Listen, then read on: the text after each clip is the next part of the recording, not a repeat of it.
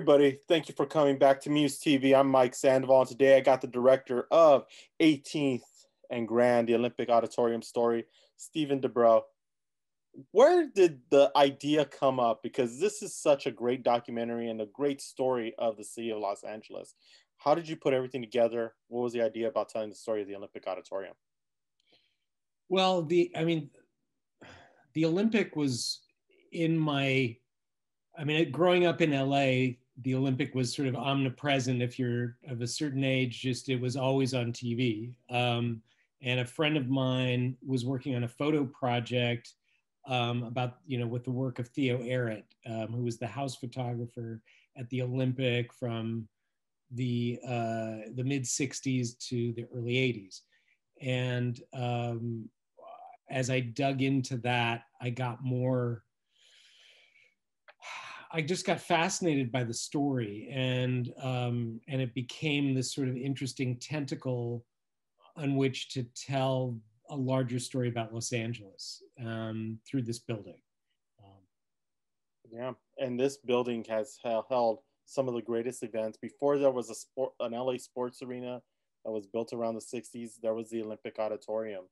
And the names, the people who have been in those doors, who have not only performed, played music, friggin' boxed. It's just such a legendary history. To go through all that archival footage, how fascinating was it? Especially, like, both of us who grew up in LA, so we know what the Olympic Auditorium meant to us. It's still an ongoing fascination. It's amazing, the stuff, the materials that are unlodged, every time I do, as this project has gone along, from the very beginning and then when we started social media and did the Kickstarter campaign and started getting some notice for the project, interesting relics would come forth and incredible connections to people with stories and material. So, recently someone shared with me the Jack Dempsey.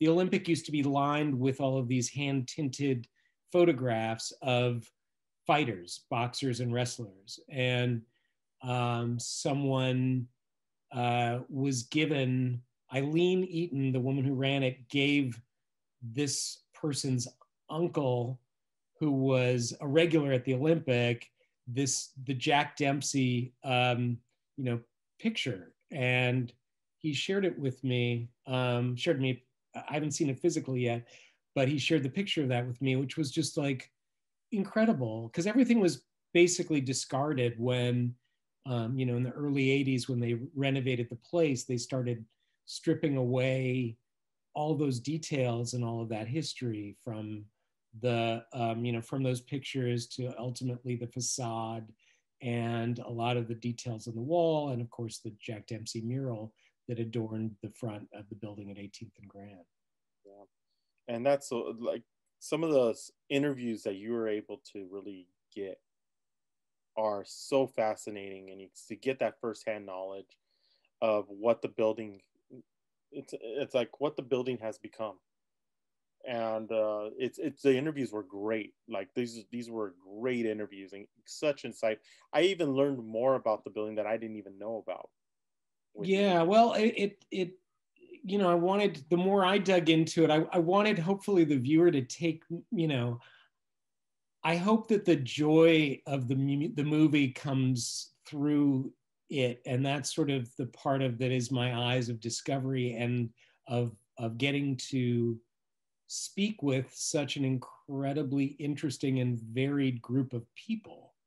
I love the people.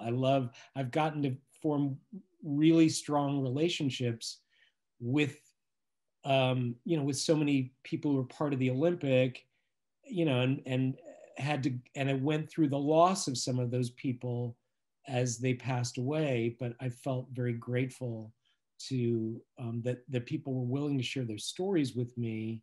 And I tried to go in there whenever I interviewed someone, was to be both prepared, number one, and to be respectful of them and curious. I was learning along the way, and I wanted to, ask those questions and form a historical record, not just to sort of, I think a lot of times that in documentaries, people have a specific need for someone to say certain things in the doc that will help someone tell the story. And for the most part, we really, especially early on, would do very long form interviews with people because I wanted to make sure, I was thinking, this may be the only time to ask, to get in front of this person. And I want to know what drove them to the Olympic, how were they connected? What were their stories? How did the Olympic affect their lives?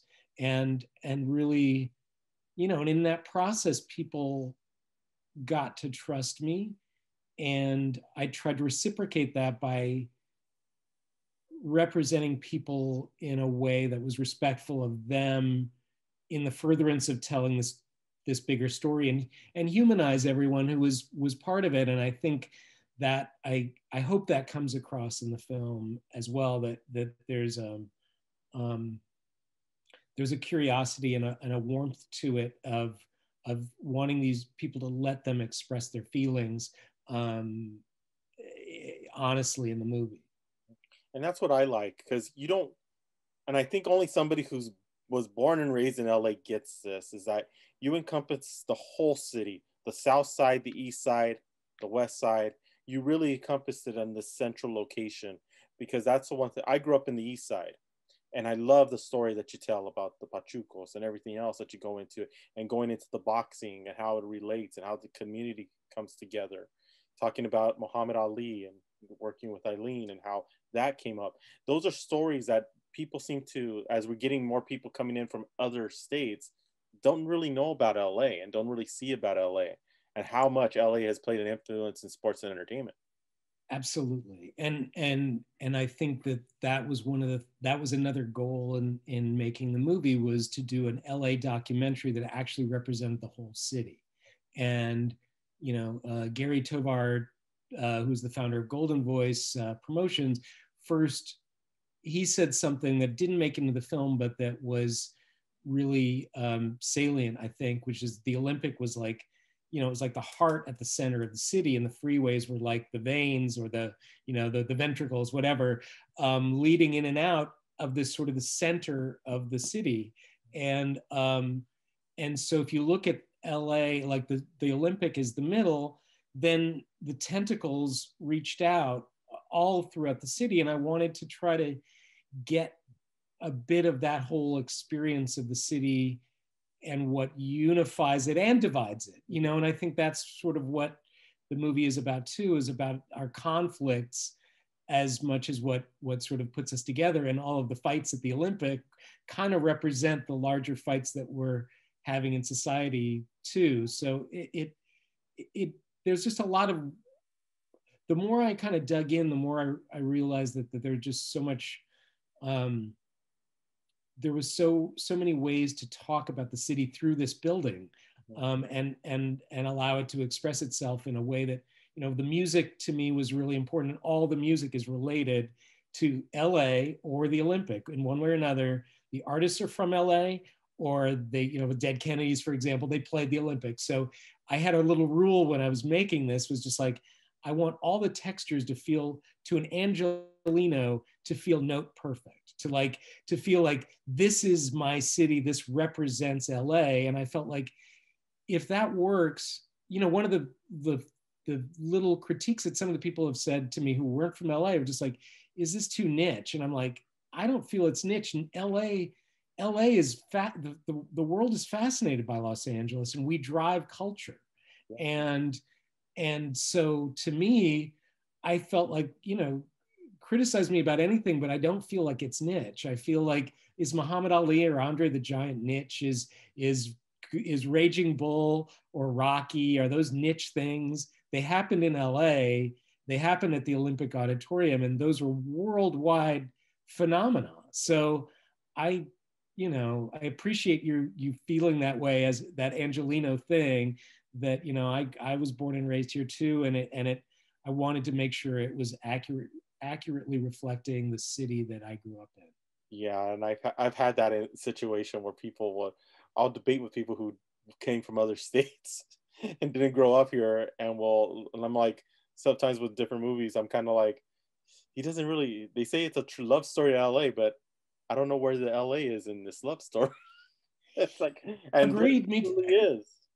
Me too. Me too. And that was a part of. I was like, they're actually. I was thinking, like, there are some very good LA documentaries, plenty of them, but I was like, nothing that's come at the city from this angle.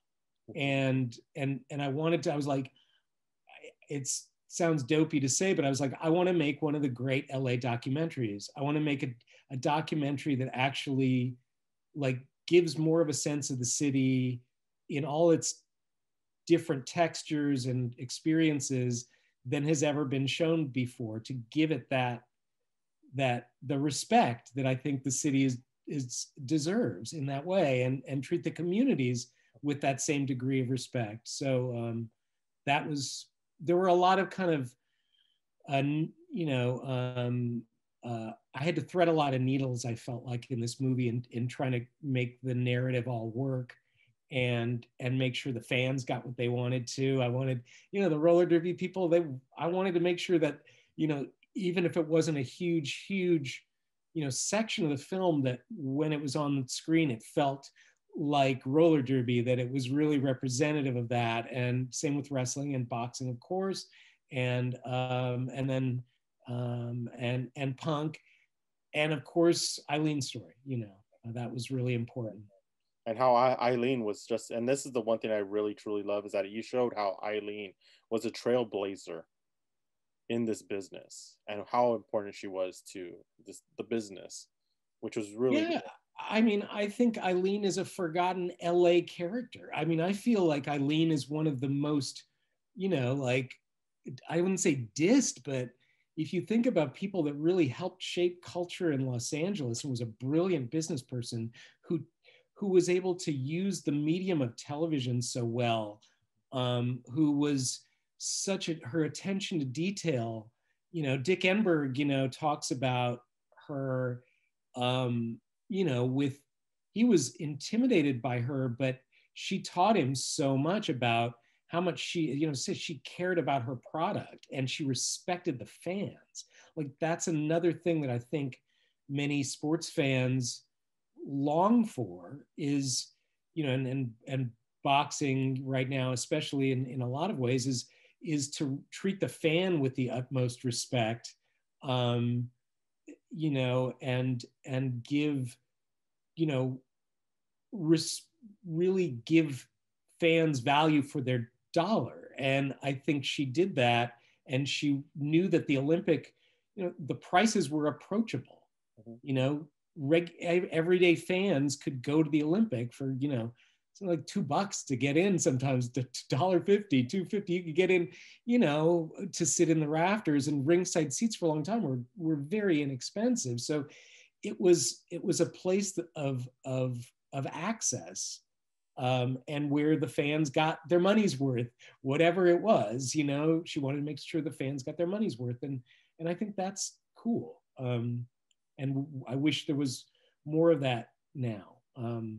Same here, because only a couple blocks away, those tickets are not affordable to go to a Staples Center anything. No, I'm a Lakers fanatic, and I love them, but how often do I really feel like shelling out that kind of money? I mean, I'll watch them on TV every so often, or if someone like, I got an extra ticket, I'd love to go, but it's a pricey thing, and no, I understand on a lot of levels why salaries are what they are, and everything has gotten, sports are different now. It's much more corporate, and it's much bigger money, and I get it. But at the same time, there's something to be said for, what an everyday working person could get for their dollar at the Olympic Auditorium, which was reliably dynamic entertainment, whether it was roller derby or boxing or wrestling or music or whatever. It was, you know, they cared about the show they put on, and I think that was cool. And just to wrap everything up, the Olympic Auditorium, the building is still there. It's no longer a place where you see sports and entertainment. It's a church now. Yes. Do you, hypothetically thinking, do you ever think that maybe there is an opportunity that the Olympic would make a comeback for smaller venues? I mean, you never say never. I mean, it's one of those things where, I mean, the city, the one thing this film has kind of shown me is that the city is ever changing, and the things you think of as permanent disappear. And those lives that, you know, that you have in your life, and we're all, obviously we're all going to come and go at some point, and COVID has made that sadly clear. But you never know. I give the Koreans respect for this, that they didn't tear the building down, and, you know, and they use it as a place of worship. And so, you know, I would it be great to see it as a venue again? Of course it would. I would love to see that. I think that it has stood the test of time. It's 95 years old. You know, it would be neat. It would need some polishing and some upgrading for sure. Those bathrooms, I've been in there, and the bathrooms upstairs are still the same. They're still too small, and they're still, you know, I won't, spoiler alert, I'll leave that alone in the movie. But in any case, yeah, it would need upgrading, but it would be great if it was a venue again. But it's great to see it still there. You drive by the freeway to know, like, hey, that's the building where all of these amazing things happened. And, you know, who knows what the future holds, as long as they don't tear it down. You know, I think I'm supportive of their mission. I would love to see something else, but, you know, hey, not my call. Exactly. But you did an amazing job with this documentary. There's a reason why Slam Dance, you wanted this documentary to be the close of the festival, and it was well deserved, well earned.